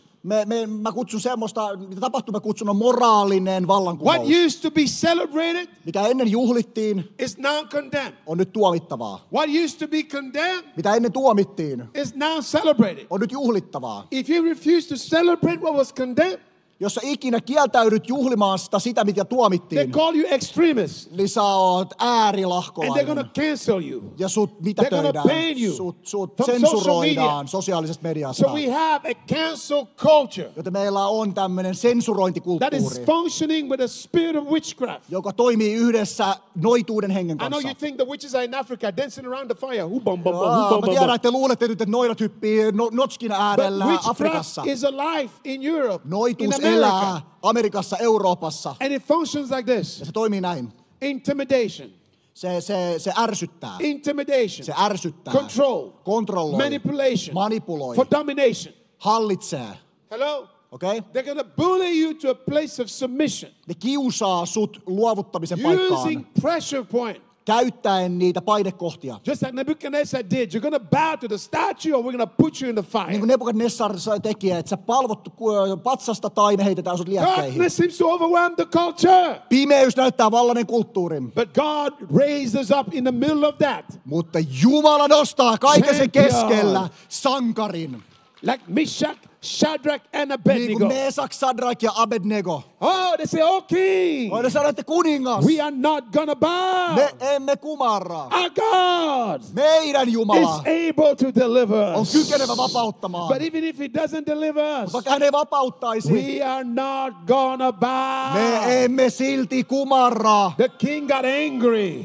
Kuningas He suuttui. said, turn up the furnace Hän 7 sanoi, times more. lisää lämpöä 7-kertaisesti. The furnace was so hot Ja se oli niin kuuma uuni, that the people who threw them in the fire että ihmiset, jotka oli heittämässä were niitä killed sinne, instantly. kuoli välittömästi. But the king got a revelation. Mutta kuningas sai ilmestyksen. I put 3 men in the fire, Laitetaan 3 miestä tuleen. but I see a 4th man in the Mutta mä fire. näen 4. And miehen. it looks like the Son of Ja se God. näyttää ihmisen And they're all pojalta. praising Ja God he in the kaikki ylistää fire. Jumalaa tulessa. Because God is a consuming Koska fire. Jumala on kuluttava tuli. And fire cannot burn Ja fire. tuli ei voi polttaa And if you tulta. stand for God, God will stand for Ja you. jos sä seisot Jumalan puolella, Jumala seisoo sun puolella. Darkness Pimeys dominate the culture. hallitsee kulttuuria. But God is looking for champion. Jumala etsii sankaria. It's always the pattern. Se on aina sama kuvio. Darkness overwhelmed the culture. Pimeys valtaa kulttuurin. Then somebody stands up. Joku nousee.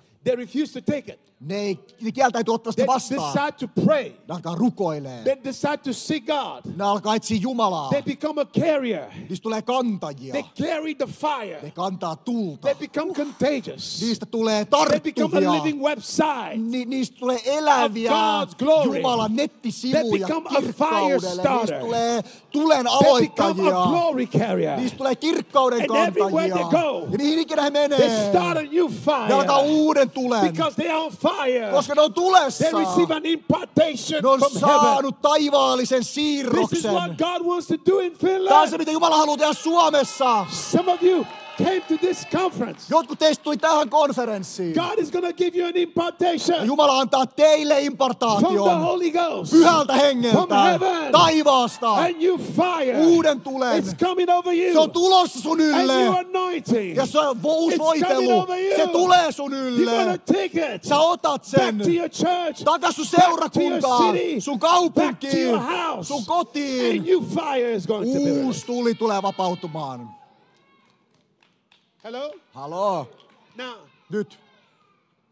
in order for revival to really happen, Toinen, jotta herätys voi oikeasti tapahtua, it has to go viral. sen täytyy levitä You julkiseksi. understand that word, viral? Sen täytyy mennä Some of viraaliksi. you were addicted to social media. Jotkut on niin addiktoitunut someen. You post your beautiful picture on Instagram. Sä laitat sun kauniin kuvan sinne. And you're IG. disappointed. Sä oot pettynyt, After 5 minutes, you only have 1 like. kun 5 minuutin jälkeen on vain 1 tykkäys. You're like, 5 minutes? No, like, 5 minuuttia eikä enempää. I'm getting depressed. Mä masennun. You want to sing that song? Nobody knows. Kukaan ei tiedä. Hello? 1 hour, 1 day, 2 1 days. tunti, You 1 only get 2 päivä, likes. 2 päivää ja 2 tykkäystä. TikTok. TikTok. I'm on there. I'm on TikTok. Mä oon I'm on TikTokissa. Facebook. Mä oon Facebookissa. I'm all of that. Mä oon kaikkialla siellä. We want our videos to go viral. Me halutaan, että videot lähtee viraaliksi. Viral. Viraali. Viraali. Hello? Halo? Now what does that mean? Mitä se tarkoittaa? I know going viral has gone viral, Mä tiedän, että viraaliksi meneminen tarkoittaa viraaliksi menemistä. but the expression of going viral, it simply means that something is being passed among like the people, like a virus. Mutta se viraaliksi meneminen on, että joku siirtyy edempäin toiselta toiselle vähän niin kuin Something has been virus. airborne. Joku on lähtenyt It's going ilmaan. viral. Ja se menee viraaliksi. Without this phenomenon, this cannot be called a revival. Eihän me tätä voida kutsua herätykseksi. A real revival Todellinen herätys. cannot be contained by the four walls of the church. Ei, Four walls. herätys ei pysty pysymään 4 A real seurakuntaseinän revival sisällä. cannot be contained just beyond city limits. Todellinen herätys ei pysty pysymään kaupungin rajoissa. Within city, it will break the city limit. Se murtautuu läpi. It cannot be contained Sitä ei pysty säilömään just by denominational line. tunnuskunnan rajoissa. When a revival breaks out, it's gonna go viral. Kun herätys räjähtää, se menee viraaliksi. Revival is for the church. Herätys on seurakunnalle. The awakening is for the community. Herääminen on yhteisölle. Hello? Haloo? And when the awakening takes place, Ja kun herääminen alkaa, it is when the roots of a revived church silloin heränneen seurakunnan juuret begin to go into the community alkaa vuotamaan yhteisöön. and the light of the gospel Ja evankeliumin valo start to overturn corruption in institutions. alkaa muuttamaan korruption ja instituutiot. The light of the gospel Evankeliumin valo start to overpower power that subjugate and control territories. alkaa ylitse vuotamaan ja ottamaan haltuun sen voiman, joka aikaisemmin hallitsi alueita. In other words, there's territorial transformation. Toisin sanoen on alueellinen muutos. Territories are oppressed on 3 levels. Ja alueet on 3 tasossa. Number 1, 1. demonization. Demonisaatio. The antidote, the answer to demonization is the authority of the believer. Vastaus demonisaatioon on kristityn auktoriteetti. Number 2, Toinen. doctrines of demons. Demonisoidut opetukset. Information warfare. Informaatiosota. Even through media. Jopa median kautta. Academics. Opetusten Social kautta. life. They try to brainwash you to believe, to make you believe that what's wrong is right and what's right is wrong. Ne haluaa aivopestä sut uskomaan, että se mikä on oikeeta on väärää, mikä on väärää on oikeeta. The antidote to doctrines of demon is a sound preaching of the gospel and a teaching that will transform the mind of the people. Ja se lääke siihen demoniseen opetukseen on selkeä evankeliumin julistaminen ja opettaminen ihminen raamatun totuuteen. Third level of territorial oppression is principalities, powers, spiritual hosts of wickedness in heavenly places of our territory. Ja 3. taso on hallitukset, voimat, vallat ja istuimet ja pahat henget, jotka hallitsee aluetta. What I call princes Ja mitä on kutsun prinsseiksi? in palaces. Palatseissa. People in position and power. Ihmiset valta-asemassa. Controlling Hallitsee, municipality. Demonic hallituksen alueita. Demonic influence controlling personality in municipality. Demoninen vaikutus hallitsevilla ihmisillä valta-asemissa. So they can push evil agenda through legislation Joten ne voi lakialoitteiden kautta tunkea pahaa to agendaa. release negative influence in the culture. Vapauttamaan negatiivista vaikutusta And kulttuuriin. that's what's happening. Ja se on se, mitä tapahtuu. So we begin to see this build over the years. Joten me aletaan nähdä tämä jatkuvasti vuosi toisensa jälkeen And what's the kasvavan. answer to that? Ja mikä siihen on vastaus? We need to have Christians Meidän täytyy olla kristittyjä, who get saved jotka pelastuu, and not just become pastors. eikä vain pastoreita. We need to have people involved on every level. Ihmisiä jokaisessa yhteisön tasossa. We need leaders in our cities, in our government who fear God. Me tarvitaan Jumalaa pelkääviä kaupungin hallitsijoita, So they can become that influence that will bring righteousness back into the nation of jotta ne Finland. tuo vanhurskauden vaikutuksen takas Suomeen. Sin is a reproach to many people, but righteousness exalt the nation. Synti karkottaa ihmisiä, mutta vanhurskaus nostaa kansan. Righteousness exalts the people. Vanhurskaus korottaa kansan. But it's going to take somebody Mutta se vaatii jonkun, who gets fed up, joka gets kyllästyy. fed up, Kyllästyy. have an encounter with God, Hänellä on Jumalan kanssa kohtaaminen. and receive an impartation, Ja hän saa and impartaation. become a glory carrier. Ja hänestä tulee kirkkauden kantaja. We've seen the demonstration of what I'm talking about here the last couple of years. Me ollaan nähty muutaman 5 vuoden aikana pieniä demonstraatioita. When Corona came, Kun korona tuli, how did that virus came? miten se virus tuli? There's still debates about it. Vieläkin väitellään siitä. But what is sure Mikä varmaa, is that somebody joku got it somewhere. sai sen jostain. Thank you for your enthusiasm. Kiitos, että olette mukana. And that person Ja se henkilö, became a carrier. siitä tuli kantaja. And we found out they are very contagious. Ja me tajuttiin, että se on tosi They tarttuva. got on the plane Ja meni and gave it to lentokoneeseen. somebody else. Ja joku toinen tarttu. That person went somewhere and gave it to somebody else. Se henkilö meni johonkin muualle ja antoi se toiselle. Within a short period of time, Lyhyessä ajassa this virus tämä virus was all over the world oli kaikkialla ympäri maailmaa. and shut down Ja sammutti schools, kouluja, nightclubs, yökerhoja, stopped criminality. eikä rikollisuuden. One person Yksi henkilö, possessing a virus joka kantoi virusta, was able to infect the whole world tartutti koko maailman and changed life the way we did it. ja muutti sen tavalla, jota me ei edes tajuta. And we started to operate in social distance. Ja meillä on yhtäkkiä sosiaalinen tämmöinen, During niin coronavirus, välimatka. if somebody cough next to you, jos joku yskäsee sun vieressä korona-aikana, niin sä lähdet karkuun. hello? Hello. We had to wear mask. Maski. Wash our hands. Pestä kädet. Why? Miksi? There was something in the air Jotain ilmassa, that was contagious, joka oli and we're tarttuvaa afraid to get ja it. meitä pelotti saada se. If this is what a virus can do, Jos tää on se, mitä virus voi tehdä, if this is what one person jos tää on se, mitä yksi henkilö, infected with a virus jolla on can tartunta, do to the whole world, voi tehdä koko maailmalle, what would happen mitä tapahtuu, if somebody get infected jos joku tarttuu with the Holy Ghost, pyhällä hengellä, with the fire, tulella, with the glory, kunnialla, kirkkaudella, revival? herätyksellä? Hey! Hei!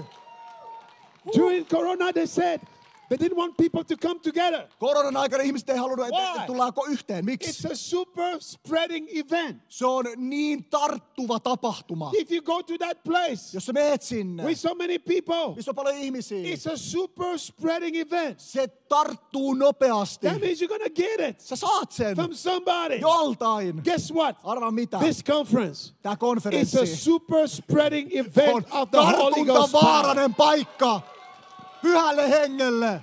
Come on. Come on! Something is coming over you. Joku on tulossa sun Fire ylle. is Tuli coming over on you. tulossa sun ylle. The glory is coming over you. Kirkkaus on tulossa sun And your ylle. anointing Ja is sun coming over you. uusi voitelu on tulossa. Miracles are coming over Ihmeet you. on tulossa sun The ylle. power is Voima coming over you. on tulossa sun ylle. And when you go back to your house, Ja kun sä menet takas you're kotiin, going to give it to your sä husband. annat sun You're going miehelle. to give it to your children. Sä annat sun When you lapsille. go to work, Kun sä menet you're going to give töihin, it to people sä at annat your sen job. ihmisille sun You're going töissä. to give it to people. Sä annat sen ihmisille. What? The Holy Ghost power. Minkä and the pyhän Holy hengen Ghost voiman fire. ja tulen. I wonder if Mr. Amen is here. Onks herra aamen täällä? I wonder if Mr. Onks herra Hallelujah is halleluja here. täällä? I wonder if Mrs. Glory Onks is here. neiti kunnia täällä? Say glory 3 Kolme kertaa. times. Kunnia, kunnia, kunnia. So the third strike Kolmas isku is that dunamis power detonates. on dynamosvoiman räjähtää. Hello? Haloo. So darkness overwhelmed the culture. Pimeys valtaa kulttuurin. A champion has to resonate. Sankarin täytyy reagoida. And heaven responds Ja taivas vastaa by releasing dunamis power. vapauttamalla dynamosvoiman. I talked to you about the 5 Greek words of power. Mä puhuin 5 kreikan kielen sanasta voimasta. Dunamis. Dynamis. Miraculous power. Ihmeitä tekevä voima. Kratos. Dominion power. Hallitseva voima. Iskus. The strength of God. Jumalan voima. Exousia. Supernatural delegated authority. Yliluonnollinen hallitseva voima. When darkness seems to overwhelm the culture. Missä pimeys näyttää vallanneen kulttuurin. A champion stand up in prayer and sankari nousee uskoen rukouksessa. They get an impartation, they become a carrier of the fire. Ne saa impartaatio, niistä tulee tulenkantajia. Then heaven releases a holy redemptive wind. Ja taivas vapauttaa pyhän vapauttavan tuulen. With the glory of God. Jumalan kirkkaudella. And what happens? Ja mitä tapahtuu? Revival happens. Herätys tapahtuu. And when revival comes, ja kun herätys tulee, revival will counter the spiritual decline. Herätys kääntää ympärin hengellisen laskeuman. Revival will create momentum for the church. Herätys muodostaa momentumin seurakunnalle. If revival is sustained, it will bring reformation and change in our culture and our nation. Ja jos herätys otetaan vastaan, se tuo reformaation ja muutoksen kulttuuriin kansassa. Sen takia me tarvitaan herätystä. In Finland, Suomessa, in Europe, Euroopassa. And I came to announce ja mä tulin julistamaan. Revival is coming. Herätys on tulossa. Revival is here. Herätys on täällä. Hallelujah. Hallelujah. Okay, let me give you the story that we have in our text today. Okay, otetaan pieni tarina. There's a woman. On nainen. Her name is Hannah. Hänen nimi on Hanna. She's a tap and shadow of the church. Ja hän on siellä seurakunnan varjoissa. I believe she's a power shifter. Mä uskon, että hän on voiman siirtäjä. Koska hänen nimi tarkoittaa armo. Grace means unmerited favor. Armo tarkoittaa ansaitsematon suosio. Hello? Halo? She received a double portion. Hän sai tupla-annoksen. But the Bible says, Mutta Raamattu sanoo, she couldn't have any children. Hän oli lapseton, hän ei voinut saada lapsia. And her competition was making fun of her. Ja hänen kilpakosiansa nauroi hänelle. I believe this is the picture of the church today. Mä uskon, että on seurakunnan kuva tänä päivänä. And the picture of many people today. Ja monet ihmiset samaistuu. Here she is with grace. Tässä hän on armo. Meaning twice, she has unmerited favor, but she received a double portion, meaning twice as much. Hänellä on ansaitsematon armo, mutta hän sai tupla-annoksen. And then somebody is mocking her because she cannot produce. Joku pilkkaa häntä, koska hän ei voi lisääntyä. How would you like to be in the place? Miltä susta tuntuisi olla hänen paikassaan? Where your ministry does not match your anointing. Kun sun palvelutyö ei ole yhtä sun voitelun kanssa. You call yourself Christian. Sä kutsut itseäsi kristityksi. But you have no power. Kun sulla ei ole voimaa. Hello? Halo? Contradiction. Siinä on ristiriita. Many of us in the church were living with a contradiction. Monet meistä elää seurakunnassa ristiriidassa. Your God is a healer, but you're sick. Sun Jumala on parantaja, mutta sä oot sairas. You don't seem to have a breakthrough. Ja sulla ei ole läpimurtoa. Your God is a provider. Sun Jumala on antaja. But you don't have the finances. Mutta sulla ei ole taloudellista. Contradiction.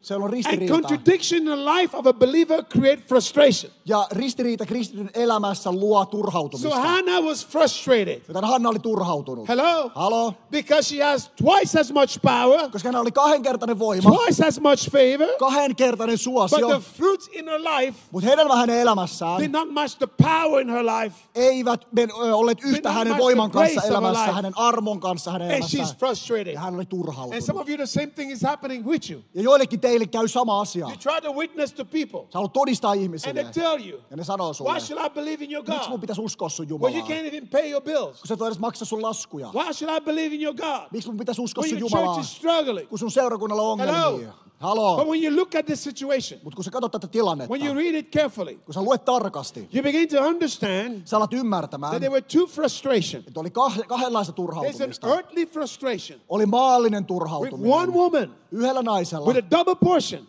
Tupla-annoksella. And yet she has contradiction. Ja silti hänellä oli ristiriitoja. Ei hedelmää elämässä. Earthly frustration. Maallinen turhautuminen. But on the other side, toisella puolella, in heaven, taivaassa, there was a heavenly frustration. Oli taivaallinen turhautuminen. God was frustrated. Jumala oli turhautunut. Why? Miksi? Over the leadership over Hannah. Hannan johtajuudelle. Eli the priest. Eli, joka oli ylipappi. Became corrupt. Hän korruptoitui. The leadership over Hannah was corrupt. Johtajisto Hannan yläpuolella korruptoitui. Eelin ongelma. Eli lost his sight. Menetti näkökykynsä. That means he lost his vision. Hän menetti näkönsä. And sometimes in a church, ja seurakunta. We got 2 minutes going. Meillä on 2 minuuttia aikaa. Meidän lähetykseen. But you can get back online and listen. Mutta sä voit hyppää vielä lähetykseen. on Sä voit hyppää Facebook. Facebookiin We're going to mukaan. continue to preach. You can get on Me Facebook jatketaan saarnaa, jatka Facebookissa and mukana. continue to follow us. Ja God seuraa bless meitä. you. Jumalan We're siunausta. going to pray for the sick. Me rukoillaan We're sairaiden going to pray for an puolesta impartation. ja impartaatiota. Make sure you don't miss it because the Joten älä power of God is going to missaa. flow. Tuu Facebookiin. So listen. Kuunnelkaa. So there was a heavenly frustration. Oli taivaallinen turhautuminen. God was frustrated with Eli. Jumala oli turhautunut Eeliin. Eli, the problem with Eli, Ongelma Eelillä oli. Eli became blind. Eelistä oli tullut sokea. Hello? Halo? It's a type and shadow of a leader who loses their vision. Se on johtaja, joka menetti It's näkökykynsä. a dangerous place when you lose your vision for God. Se on vaarallinen paikka, kun sä menetät näkökyvyn Jumalalle. Because now, Koska nyt Eli as a priest, Eeli pappina, he had priestly responsibility hänellä oli papilliset vastuut. to maintain the fire of God on the altar. Ylläpitää Jumalan tuli alttarilla. There is a law of fire in Leviticus. 3. Mooseksen kirjassa on tulen laki, Protocol of fire. tulen protokolla. I think it's a protocol of revival. Mä uskon, että se on myös herätyksen It's an protokolla. outline of revival. Se on määritelmä, It's a mechanism of revival. mekaniikka herätykselle. Listen very carefully. Kuunnelkaa. The fire Tuli started by God. alkaa Jumalasta. Hello? Halo? And the fire didn't start just anywhere. Ja tuli ei ala mistä vaan. There must have been an altar. Siellä on ollut alttari. Hello? Okei? Okay? And the fire didn't fall on empty altar. Ja tuli ei vuotanut tyhjälle alttarille. There must have been a sacrifice on the altar. Siinä alttarilla oli pakko olla uhri. Hello? Halo? The fire started by God. Tuli alkoi Jumalasta. It fell on the altar. Se vuosi alttarille. Hello? Okei? Okay? And the altar is a place of connection and disconnection. Ja alttari on yhdistymisen ja irtautumisen paikka. It's a mistake today when many churches don't do altar calls anymore. On virhe tänä päivänä, että monet seurakunnat ei tee alttarikutsuja. It's a robbery for the people of God. Se on välttämätöntä Jumalan ihmisille. The altar. Alttari. The fire falls on the altar. Tuli tulee alttarille. The power falls on the altar. Voima tulee.